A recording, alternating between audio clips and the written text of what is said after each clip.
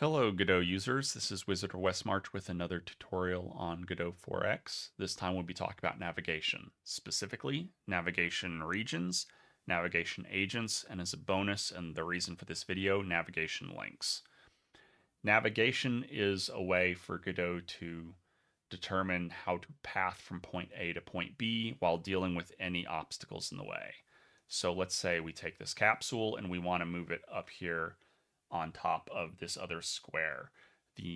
What would happen is a navigation agent will query a navigation region or regions and come up with a path to get there and move until it can. And then once it gets there, it will send a signal to say, I'm done, at which point your code figures out what to do next. So creating a navigation region, what you do is you add the node to the tree like you normally would.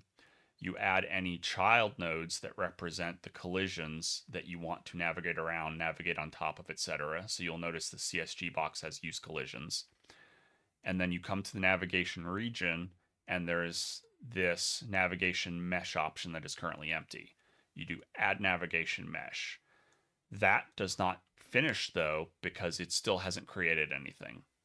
So you will notice there's this bake navigation mesh. Once I click it, there's this blue. This blue represents that there is a navigation region if you turn on visible navigation in the debug options. I recommend doing this when you're getting used to it. It makes things a whole lot easier.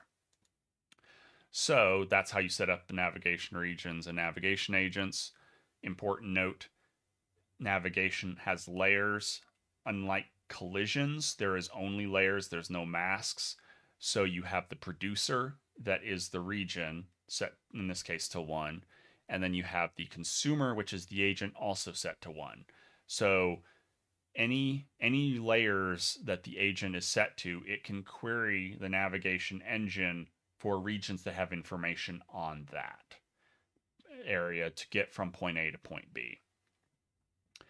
Okay, so now let's look at actual navigation code. First, I have 3 markers in an array. These represent the path for the patrol that's going to be taken. How it works is, so here's the export variable. Here is the current target, which is a pointer into the array. So here in ready, what we do is say, hey, navigation agent, your target is some global position on the map. And specifically, you want global position because that's what it's expecting. Then every so many process frames, so so this is render frames, not physics frames, it will run get next path position. So it gets a smaller segment that is a straight line that will get us closer to the target position.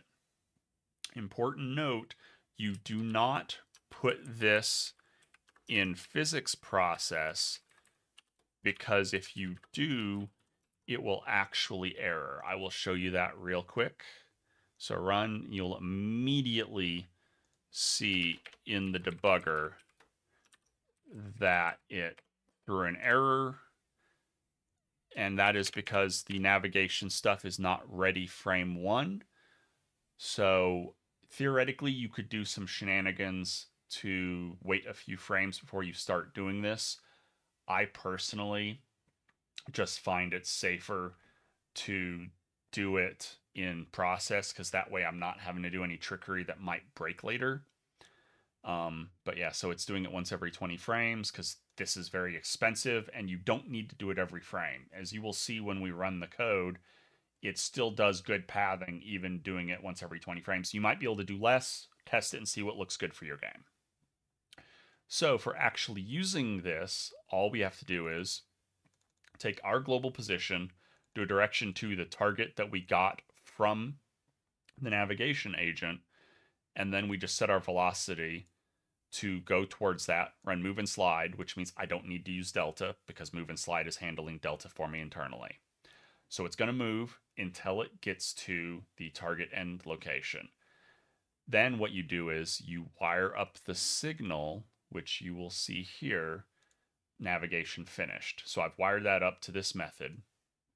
And what it does is once you get there, it's going to say, okay, increment target position. If it's bigger than the array, set it back to 0, and then set the target position again, just like we did on ready, to whatever the current array's position is.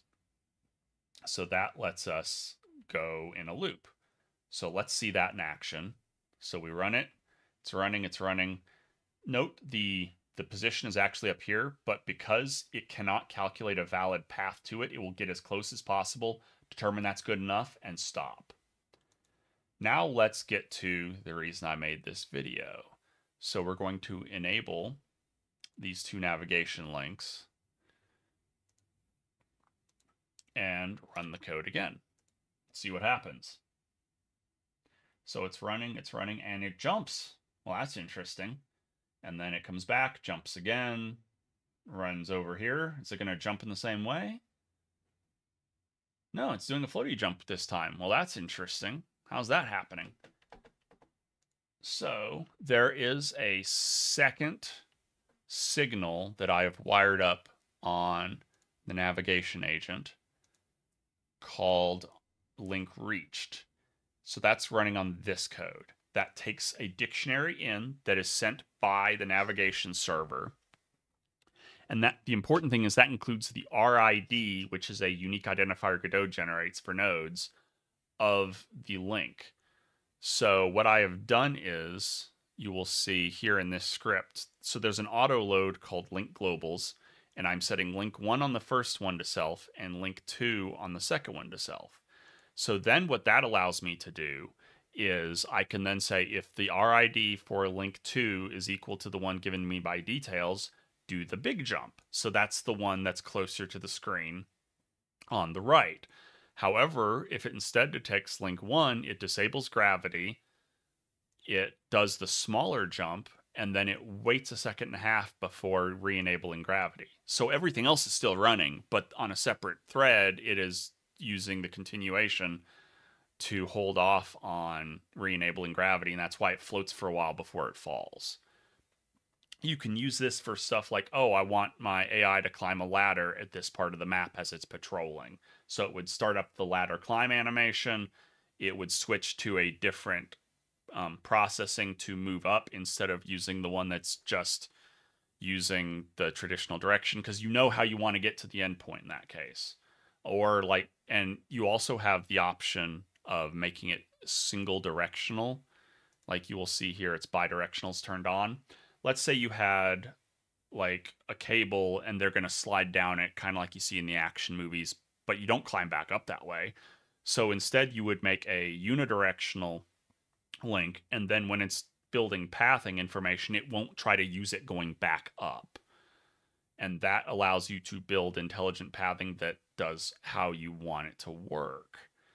So that's the idea of the way links function within the navigation system. So if you have any questions about it, please post a comment. If there's other videos you would like me to cover on topics, please ask. Keep in mind, I'm focused on specific topics about how Godot works. So like, oh, I need to build a navigation for my AI. I want to make sure my collisions are correct. Stuff like that's why I'm building these tutorials. I'm struggling with a specific problem in my game. I want to solve that. Not I want to build an FPS. How do I build it? There's other people like Fine Point CGI, Heartbeast, who build fantastic tutorials on how to build a game of a type from beginning to end. There's a lot less content of this sort, and so I'm trying to fill that hole to help people who don't want to know how to build a game. They want to know how to succeed at a specific goal towards building whatever game they're making. So if you have anything like that, just ask. And if I make a tutorial, I will shout you out as the person who gave me the idea. Hopefully this was useful, and I hope you have a great day. Take care, Godot users.